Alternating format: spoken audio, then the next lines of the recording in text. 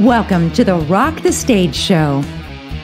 Each week, international media expert Rich Bontrager has in-depth and personal conversations with celebrities, top leaders, authors, speakers, and media professionals. Now, from the Rock the Stage studios, here's your host, The Trigger, Rich Bontrager. Welcome back. Great to have you with us tonight once again for Rock the Stage Show. Sunday night, 7 p.m. Every Sunday night, we're premiering great leaders, experts, actors, film directors to help you learn how to shine on camera, shine on stage, and of course, elevate you and your brand. And tonight, we're back into the world of leadership. And as we get into it, since we do reach a global audience, we are in a serious campaign, presidential campaign this year. A lot of political stuff is going on.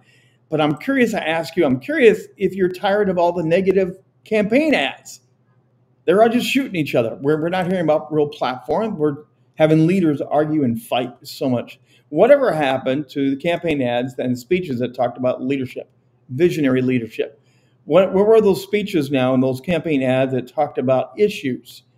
Well, those are some big questions happening here in the United States. Tonight, we're going to be talking about emerging leaders and what the heck is that all about? Is there a difference? And we have someone that does know this field very, very well. He is a top-notch leader himself. You definitely want to stick around tonight and be a part of this conversation.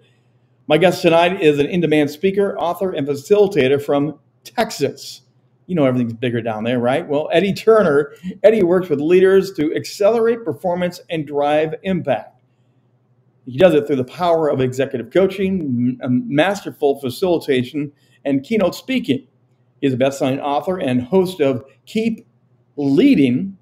It's a podcast, nationally known, by the way. Apple recognized it as a news and noteworthy podcast, and you do want to go check it out. Welcome, Eddie Turner, to Rock the Stage. It's great to have you here. Hello, Rich. Thank you for having me. What a pleasure to be here and help you rock the stage. Well, and again, I know your history. You and I know each other for several years now, and it kind of boggled my mind. We have not gotten you on the show, so shame on me for not getting you on. Yes, we've known each other since our C-suite time, and so yes, what a pleasure to reconnect with you. We've both gone up and up and up and up. And the C-suite, for those who don't know, is about emerging leaders, executive leaders, which Eddie really does rock that space. But before we get into the emerging leaders, Eddie, I do want to ask you and kind of go off my little teaser there a little bit. You know, you're Harvard trained as a leadership expert. Has leadership changed from what the schooling, the education, to what we live in now? Has there been a shift, or is it just all muddy and messy right now? Rich, the answer to that is yes and. Please do tell more, Eddie, please. Yes, leadership absolutely has changed. And yes, it is an absolute mess and muddy, as you say. You know, the military coined the phrase VUCA, so volatile, uncertain, changing, and ambiguous. And they came up with that phrase for military missions, but that really is what we see in the world of leadership. You opened up in your opener talking about the political landscape that we see unfolding before us.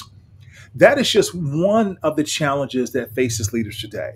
Yes. In a political year, leaders are frozen. They need to be making decisions, but they're not certain. If candidate A wins, here are the set of regulations and policies that will be rolled out that will impact our business. If candidate B wins, there'll be these sets of policies and regulations that will affect business. So some are just kind of waiting in anticipation, hedging. Others are making decisions now saying, we're not going to wait. We know the change is on the horizon. Here's what we're doing. Here's what we're going to do about it. So politics absolutely plays a role in how leaders are showing up today. And what we see also happening along with that is, I said that leaders should be making decisions, yes, but some are finding themselves being indecisive and others aren't making decisions at all. Okay, if anyone's listened to me over the last year, and we've had a lot of leadership guests on, you already know he's got me stoked up. Right there. You've already set us up for a great show, because I do think we're frozen.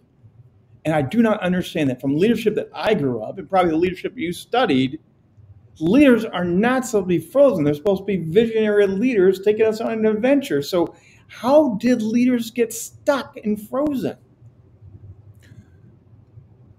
Part of it is we've stopped listening.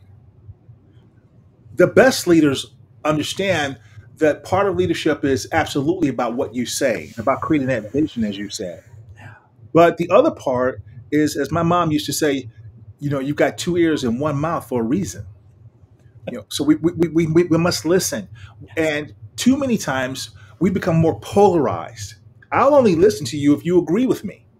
I'll only listen to you if you look like me, if you come from my background, my demographic. Yes. And because of that, it's one reason that's affecting leaders' ability to make decisions. And we have also lost a sense of courage. Do I have the courage to make a decision that is unpopular? Or must I always hold my finger to the wind and see which direction is blowing? Well, real leadership is about doing what's right, doing what's proper, and then bringing everyone else along with you. It's not necessarily about doing what necessarily the majority wants in some cases, because as the great Steve Jobs would always say when it came to technology, you have to tell people what they need. You have to anticipate what they need. And that is so true in technology, but in other cases in leadership in the world scene, that may also be true. And I say may, in that we do also have to, yes, listen to constituencies, listen to people. But in other cases, do we have the ability to say, hey, here's the right thing. Here's what I stand for. Here's what we should stand for, be it as a corporation, be it as an organization, nonprofit, or as a nation. So let me ask you this. Is there a war? Is there a battle line? Is there a delineation between emergent leaders and leaders that we're describing right now, the frozen ones? Is there kind of a tug of war of emerging to standardized leadership? Absolutely. In many senses, what you see is, for the first time, Harvard Business Review says we have 5 generations of employees in the workforce. And so that tug that we see is traditionalists would be the older generation, whom Tom Brokaw called the greatest generation. Yeah. Right? It was around during World War, the World Wars, but specifically kind of World War II. They have one definition of what it looks like to be a hard worker in the workplace. Yes. Number one, even showing up in the workplace, right? Well, long-term commitment in the workplace. Come on. Yes. However, as you go through the other generations, that is not necessarily the same expectation. It looks very different. And does it mean that one is right, one is wrong? Or is it just simply that it's different? And as times have changed, so have these definitions. So one of the things that I did in my work is I examined what it means to be an emerging leader. And by dictionary definition, the fundamental definition is this. To emerge means to become known as or come into view. And so I often challenge organizations to say, so when you look around, who do you know in your organization who is becoming known as a leader? They're coming into view. That person who doesn't have the leadership title, but because of their work ethic, because of the quality of work that they're producing, people are starting to go to that person sometimes far more even than the person who has a leadership position. So that person is emerging as a leader. So one or two things happen at that moment, and I think you painted that picture perfectly.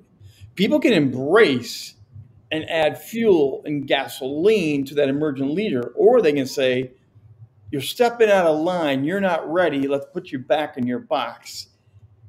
Is that an accurate portrayal of some let you soar and some limit you and drag you? Absolutely. Absolutely, Rich. And that's one of the things that I see too often in an organization. You see two things that happen there. And this actually happened to myself even. My first job was at 19. And my first corporate job, that is, not my first job, my first corporate job. So I'm in a corporate role, and I had older people looking at me saying, I got kids your age. So I got no respect. There was this attitude that you must pay your dues. Yes. And that still exists a lot today. Mm-hmm. However, there is more room, I would say, perhaps being made for that. But some people still kind of have that, so they'll smack you back down. Whereas others say, No, let's give this individual a chance to prove themselves. And we don't necessarily have to use yesterday's barometer. One great example, we'll take NFL, the National Football League. Yeah. At a certain point in time, it used to be that you couldn't even be considered for a coach, even an offensive coordinator role, a defensive coordinator role, Yes. the role right before head coach, until you were in your 50s. Yeah. But now, there's at least, I believe, 6 coaches that aren't even 35. No, which what the players are loving, the fans are loving, and it is breaking the mold. Absolutely breaking the mold. And several have been successful. The most recent Super Bowl, Kyle Shanahan. He didn't pull it off quite, but he came very, very close. So still, even to make it to the Super Bowl at his age, that says something. So do we need to, should he have waited 20 more years? Or should he be given an opportunity? Certainly he's made the most of it. But yes, so far too often in organizations, we may not be willing to give people an opportunity to emerge because we're ready to squelch them. Or we do something else. I will help you and support you and promote you until you get far more successful than what I anticipated. Bingo. And it's like, oh my word. I mean, I wanted you to be successful, but not that successful. When So the now light shifts from I got to me, pull you back down. when that light shifts from me, the leader, to Yes. you, the emergent leader, oh no, that's too far now. Too far. And so a little jealousy kicks in, right? Or so leaders who are going to really do the best in this, they have to have a certain amount of self-confidence and security in who they are as a leader. And those are the leaders I've seen do this best. So what is an emergent leader? I came up with 10 different categories. I believe it's more than the typical phrase we use for emerging leaders. And that typically is in HR departments during succession planning, that time of the year. They say, here are our high potentials. They call them hypos for short. Yeah. And that's historically who they've said, these are our emerging leaders in the organization. Here are the few that we want to invest in so that they can be the leaders that run the organization in the future. But I say, from those who are anywhere up even to young kids going to 12th grade, to those in college, early career, all the way through job transitions, I say all of us are or should be emerging as a leader. Even if you are the chief executive officer, Marshall Goldsmith said famously in his landmark book, what got you here won't get you there. So even if you've been successful at the highest level at another organization, when you've taken over the CEO role at this new organization, you must emerge as a leader all over again. You must prove yourself, who you are, and use new thinking, new skills than you did in the past. Certainly you'll rely on some of that, but can you challenge yourself to emerge in new ways? And then, because of artificial intelligence, AI. You beat me to the question. Oh, go ahead. Ask your question. No, because there's 2 other categories I think impact this. And one is the media. Mhm. One is the AI technology side. Let's go technology first here. What is the impact of technology into emergent leadership, and how much is that impacting the frozen leaders? Tremendous impact on frozen leaders. One of the things as an executive coach that I see is I often will see leaders who are not continuous learners. I see leaders who've not picked up a book since they left school, be it high school or college. I see leaders who don't go back and get continuous education courses or even attend something as simple as a conference. So you must be a continuous learner, especially in the age of artificial intelligence. Now, I always said that because my first career was information technology before I became a person who was practicing leadership development. And in information technology, I had to update my skills every 6 months. Technology changes so fast. Robert Moore's law kicks in. We call it Moore's law scientifically, that it changes, the processor speed doubles every 6 months. Consequently, all the technology changes that fast. Yes. And so therefore in technology, it just was the norm to be a continuous learner, update your skills, learn a new operating system, learn a new hardware, whatever it may be, so that you can remain relevant and be able to support your customers. I applied that in my life as a leadership development professional, that I must continuously learn something new. And that's what I work with with my leaders that I work with as a coach. Artificial intelligence is eliminating jobs, literally, Yes. far more than any previous technology. You Yeah. just simply don't need the same number of people in your organization that you did in the past. Yes. As a result, you really need to know something that a machine can't do. And the reality is, my good friend and mentor, Marshall Goldsmith, has just released his Marshall Goldsmith bot, a Marshall bot. Mm-hmm. And what that does is, he said when he created it, his anticipation was it would help do some of the work he does, answer some of his questions. Yeah. And he said, now that it's done, it's better than him because it has a photographic memory, unlike him. It remembers things that he's forgotten that he's written, things he's forgotten that he said. And it doesn't get tired, doesn't need a nap, doesn't need a vacation. And it doesn't get fat. So you need something yeah. that machines can't provide. What is that something going to be?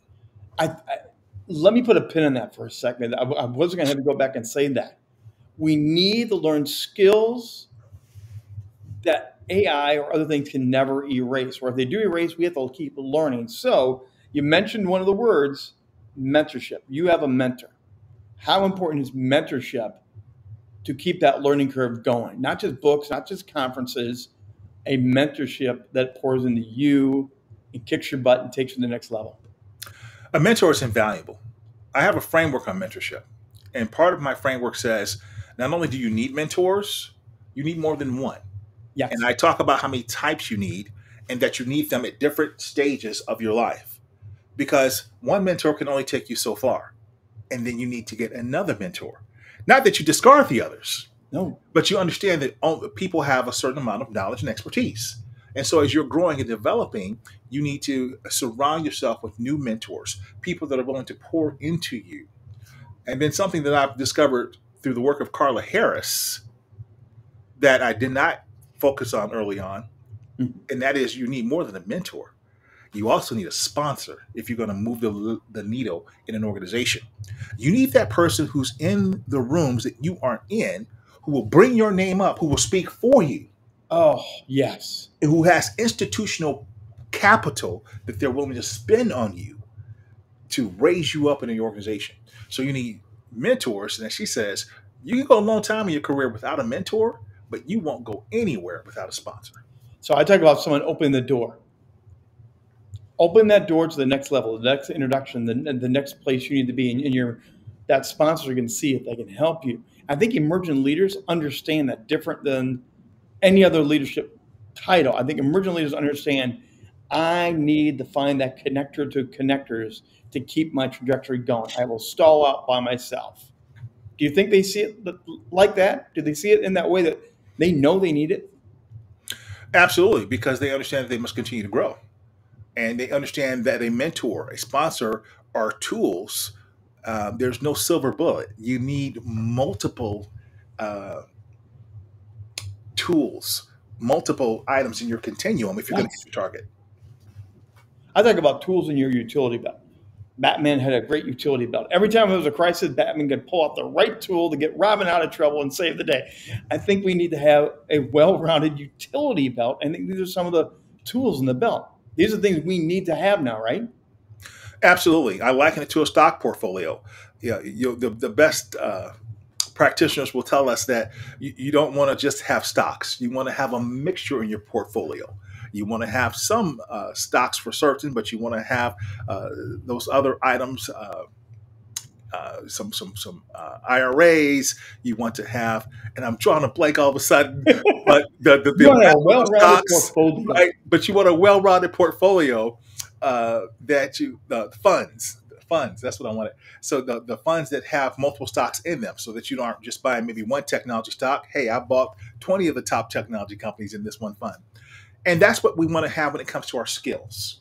We need a portfolio of skills, but much like our stock portfolio, we need to rebalance it. Because at a certain point, it may not be performing the way we'd like. And as leaders, I was reading some great work from Herminia Ibarra. She's a business school professor, and she talks about the authenticity paradox. And so, one of the things that she mentions is, we want to have an adaptively authentic style, and when you're doing that, you have to be able to pull from different places. And so, by having a broad portfolio, you have something to pull from and something to spin as you need it. So let me jump to the second one I set you up on here, the media.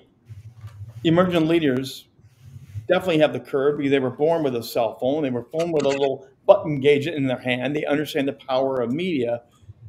You and I both use media, podcasters, streaming TV. You have been on, I think, about every major network in the world now. I think at some point you are an international guru. That's been said about you. You understand the power of leveraging media.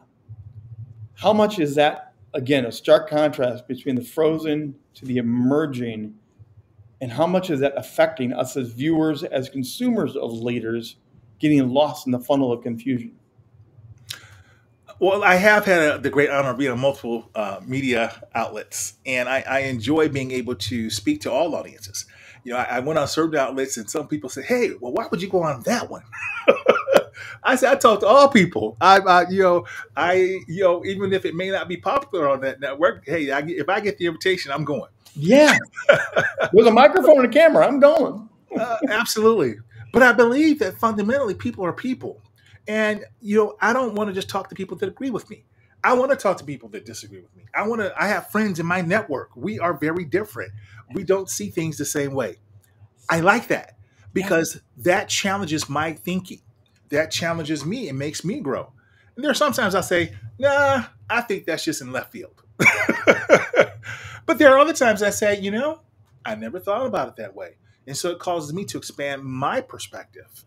And that to me is really important. So being on media is certainly one aspect of growth as a leader because it allows me to lead in front of different demographics, but also in terms of ingesting media. Yes. I don't just listen to one station. On Sunday morning, I'm locked into all the news channels. I'm going from one to the other. I take them all in. I want to have that different perspectives. I want to understand both sides of an issue, and then make my own informed decision. But at least understanding what the other person is saying, I don't have to agree with it. And by the way, just because I don't agree doesn't mean that person is an enemy or a wicked person. Put a pin in that, everybody, because that's one of my biggest pet peeves is, and I grew up in a political family, in a leadership-driven family. We heard it all. We heard all the different sides, the discussions, the pros, the cons, and we valued everyone's opinions. Going back to my opener, now you go sling hash and trash and everything at these people when they say something that is opposed to you. To me, that's not leadership. That's just bad leadership. It should be, we should share it, debate it, discuss it, shake hands, and walk away. Especially with the media side. Now, the camera's on you all the time. You have to learn how to play with the media, share your opinion, and let it go. Absolutely. Absolutely. And even, when you're not on media, I always say, if you're not inside your home, you're on camera. Yes. Anywhere you are, when I'm walking my children around in the neighborhood, everybody's got a driveway camera, a front door camera, and all that, right? And so we really should conduct ourselves in such a way. In that sense, here's what I mean: act like you're always on TV, right? What would you do? They say the definition of character is who you are when no one's looking. Mm-hmm. But I think everybody's always looking. 24/7, big brother, your neighbor, everyone is looking. So who are you, right? So who are you when the camera's on? Well, that's who you should be when the camera's off, right? And that's what we would call being, having good character, but also being authentic. Well, okay, so let me build on that authentic. I've talked to a lot of leaders within the C-suite that you and I both know very well. Mm-hmm. The comments have been, I don't need to be on camera. I don't need the Facebook Live. I don't need the TikToks. I don't need the streaming content. I sure don't need my own podcasts.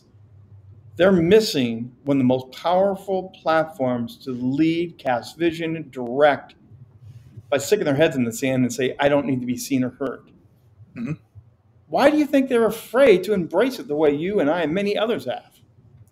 For a long time, it was not considered professional.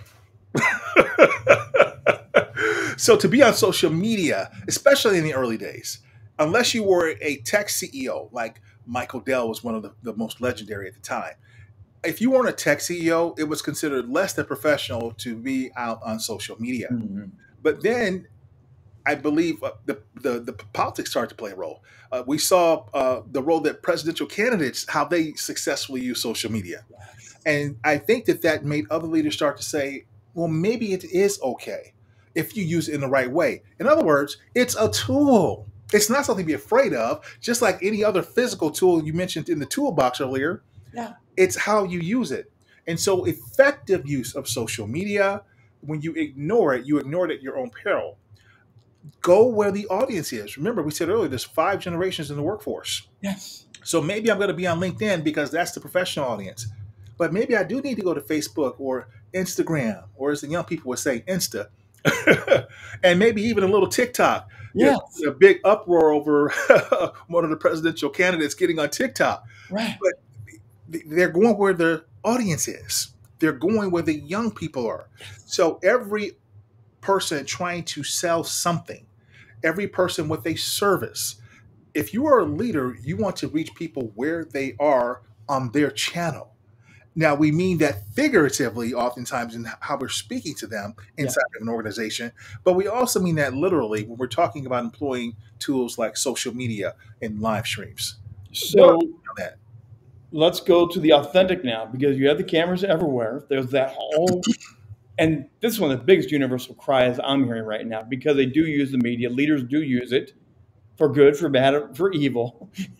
But we're using the media and we're trying to lead. But the authentic cry of the people is, quit the BS, quit posing for us, tell us your real heart, become more authentic. How powerful is that with the emergent leaders? The emergent leaders are ahead on that game too, aren't they? They are. And here's what I say on that. I quoted, and I hope I'm saying her name right, Herminia Ibarra earlier, the business school professor. Her work, the authenticity paradox. And I was so intrigued by it because when I'm dealing with clients, there's several pain points that I saw. And so in trying to solve that, that's when I discovered her work. And I went, that's a great title. And it's true.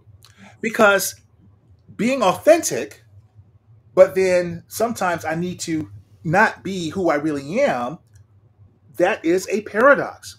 For example, I went to, you talked about my Harvard program. In one of the programs that I did, there was a young lady, she was sharp. Well, everybody's sharp in Harvard program, but she was sharp, and specifically in her niche, what she does. And she's a C-level. She ascended to the level of C-suite. But one of the things she always kept hidden until recently, and she was just featured in a magazine about this. She loves tattoos, and so she has these tattoos all over her body. But when people see her, they just see her in great business suits. But for some corporate event, an award ceremony, she decided, you know what? I'm going to let it all hang out. So she wore her backless dress, and they saw her arms. And even her CEO went, I didn't know you had tattoos. And it became a whole conversation. Yes. Now, she did it because she got to the point that she felt she didn't need to hide. She could be authentically who she is. But she told the CEO, she said, for many years, I felt I couldn't. And so it started this whole conversation. He showed her his tattoo. Yes. Started this conversation about who we are and what these mean. And so the idea that for many years people have felt like they needed to leave a part of themselves at home, be it because the LGBTQ community, for example. Yeah. For years, the heterosexual folks maybe had loved ones on their desk, but LGBTQ folks felt I can't put my lover on my desk or my family. So things like that, we felt like we needed to leave people leave part of ourselves at home to be professional at work. So that part of the definition has changed. But here's something else that happens when it comes to being authentic. Sometimes as we grow, other people see us later in life, Rich, and they'll say, you've changed. And they'll say, almost like you feel like you're better than us. And it's like, no, I'm not feeling like I'm better than you, but yeah, I have changed. Yes. I've grown up. I've Mhm. matured, right? And we don't let people grow up sometimes. We say, and so for some people, to avoid that label, to avoid people telling them that, Yes. they'll say, I want to keep it real. And so therefore, this idea of keep it real, Yes. they say that means being authentic rather than, yes, I may enjoy certain music or a certain type of clothing, whatever it may be, but I understand that when I go into the workforce, here's how I need to show up. I can still be authentic. And so Yes. Dr. Ibarra calls that adaptively authentic. And so I love that. You don't need to be one thing all the time. No. You can be adaptively authentic. And this becomes important also because we're talking about leadership. Yes. You can't just have one style of leadership. You know, one of the biggest things we learn when we're studying is all the different leadership theories out there. There are thousands, Mhm. right? Yeah. Well, which one will you apply at specific times? If you're going through an M&A, you've got to be aggressive, you've got to be firm, you've got to be tough. But if you're always that way, i.e. the Jack Welch days when I was at GE, well, that doesn't play very well in 21st century leadership. So you need a different leadership style. Well, and I had people when I was working with different companies as a visionary leader, they would say, you change with different crowds. Which one's the real you? Like, it's all the real me, but what you're describing is I do have to adapt to communicate, to connect to the crowd, to get inside their business mind, because the one guy trigger is not going to work in every setting the same way. If we don't if we don't learn how to do that, we're not going to be pioneering emergent leaders. You have to adapt. Yes. And understanding that adaptability and understanding that authenticity means that you have to have some range, Yes. much like a singer. Yes. Yes. It would be pretty sad to listen to a one note performance. Right? So sometimes you go really low, and then other times you go really high, right? Yes. And Yes. that's what we're talking about. Communicating as a leader means that you've got range, that you're not locked in, and that we understand and master using this range. Here's the other reason this matters. Yeah. Hal Gergensen posted something the other day that reminded me of the power of this because of the great work of the management thinker Peter Drucker. Many Yes. know that name. Oh, And what God. Peter Drucker said, going back to our theme of VUCA earlier, he said that the greatest danger in times of turbulence is not the turbulence. It's trying to face the turbulence with yesterday's thinking. And so this very idea of being authentic means that I incorporate that adaptive authenticity that Dr. Bear talks about so that I can face today's problems and the ones coming up tomorrow with that different thinking. Yes. And that requires this range that we're talking about. So what's the biggest challenges facing leaders right now? We're talking about emergent leaders, but I opened up again with what we have now, kind of that battle, the tug of war. What would you say is the biggest challenge facing leaders today? I'd say what we said earlier. The fact that we're in the VUCA, that we are living in volatile, uncertain, changing, ambiguous times. And that means that when you're thinking about the political landscape, when you're thinking about artificial intelligence, the biggest challenge we face is how do I show up? How do I make the decisions I need to make? What characteristics do I need as a leader? So how can I inspire others, going back to the thing you mentioned earlier, in these times, as I show up the way I need to show up? And then how can I build in myself the appropriate leadership skills and tools, but also build leadership capacity and competency in those that I'm leading? So one of my favorite conversations in the entire leadership realm is visionary and risk. What role do those two categories have with emergent leaders? The idea that they paint a good, compelling vision and bring you along with them, and being a risk taker to say, I know that's tough, but we're going anyways. Come join me. One of the models I use, in fact, I wrote an article about this in my newsletter this month, the March newsletter.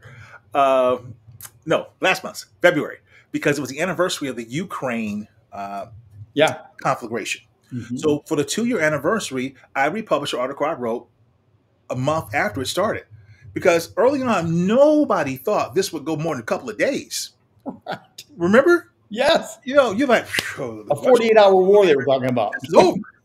Yeah. So a month later, when it was still going, that was quite notable. Yes. And certainly, we look out 2 years later, we never would have imagined this. No. Over 1 million soldiers from the Russian side have been eliminated, and so just unreal. And so the article I wrote was entitled "Vladimir Zelensky: The Epitome of Purposeful Leadership," and in that I cite the work of Mark Hanna. And his book is called "Become." Okay. And he reveals the secret to purposeful leadership. And there's 5 aspects of it. The first is, who are we becoming internally? Who are we as a leader? I can't give you something that I'm not. So I have to put in leadership skills inside myself. And so I talked about the fact that for Vladimir Zelensky, most people, if they knew him at all, they didn't know his name, right? But if they knew him as maybe a comedian. They knew him as maybe an attorney in his country. Yes. But he burst onto the world stage and showed a whole set of skills that you don't get yesterday. No. He had been putting this into him for years. So then when you have this inside of you, you're able to go to the next layer of this model, which is to inspire. He inspired people by not just what he said. And what I felt called the phrase of the century is they said, listen, you don't have to stay there in Ukraine. We can get you over to Europe and you can run the war from Europe. Right. He said, I don't need a ride. I need ammunition. I went, whoa. Mic drop. Better man than me, because I would have been on the first flight. And so he stayed. And so his words, but then his presence inspired people. He had grandmothers. Remember, they didn't have ammunition at first. No. So they were making homemade weapons and pop bottles, and grandmothers were talking stuff to the soldiers. Women were putting their children on the lines at Poland and other countries and running back to the front lines with their husbands because they were inspired by his words and his presence. And then that meant they were engaged. And so we saw that engagement, but then that leads to the innovation. They made Molotov cocktails and all other kinds of weapons. Yes. They innovated early on. They did not have the traditional weaponry. No. Now, the weaponry came because of his leadership. He would go and talk to, and I was really impressed by this. You and I, as speakers, we know how much it takes to get a speech ready. He didn't get the same speech in every country. When he came over here to talk to the United States, he incorporated our history books into that speech. Yeah. He went to Europe, he did the same thing. And I was just mesmerized because I'm thinking, you're fighting a war. When did you have time to write this? So that gets back to what I said earlier. Part of it had to be him already. Yeah. He had to have a working knowledge of some of these things to where it took minimal time to get ready to give a speech on the world stage. So once he had people innovating, then they were able to achieve, which is the 5th step. You were able to put points on the board. And the achievement is not just getting things done as a leader because you got your hands on everything. Yeah. Because you're able to effectively use others. Bullseye. Fantastic. Eddie Turner, great to have you with us. Here's Eddie Turner's website. You do want to check this out. You can hit the QR code. And what are they going to find when they go to the website, Eddie? When they go to the website, they'll find ways to connect with me on social media. So connect with me on LinkedIn or any of my social media platforms. You'll be able to book my services as an executive coach, as a facilitator, or your next keynote speaker for your event. And you'll find the episodes of Keep Leading, my Keep Leading podcast, where I've interviewed some of the top leaders in the world.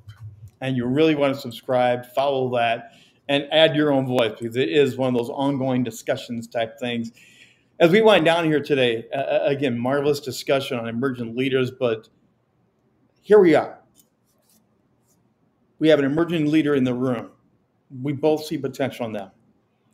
What does Eddie, the guru, say to them to fuel their spirit to push forward? I tell them that they are an emerging leader. One of the biggest things I see is people don't believe in themselves. And sometimes you have to believe in them long enough until they believe in themselves. So I start by letting them know unequivocally that you are a leader. You don't have to wait until you have the formal title or until others are recognizing you as such. You are a leader. So continue to lead, continue to emerge as a leader. Eddie Turner, pleasure to have you on. We finally got you here, my friend. So thank you for taking the time to join us today on Rock the Stage. Rich, thank you so much for having me. What a pleasure to be with you. Eddie Turner, you don't want to know the name, check out his books, his podcasts, all the resources he has, because this emerging leader discussion is not going away. And again, in a political year, we're going to keep hearing about leadership, expectations, vision. We should be listening to what's going on the way Eddie was describing and help us figure out the new landscape, where we're going, where we've been. Again, Rock the Stage is here every Sunday night. We premiere new episodes. We want to join in the conversation. There's always chats, follow-up discussions going on. Be a part of the community and join us at 7 p.m. Eastern Time every Sunday night for another edition of How to Rock the Stage. Until next week, I'm the Trigger, Rich Bontrager. We'll see you here for another great show.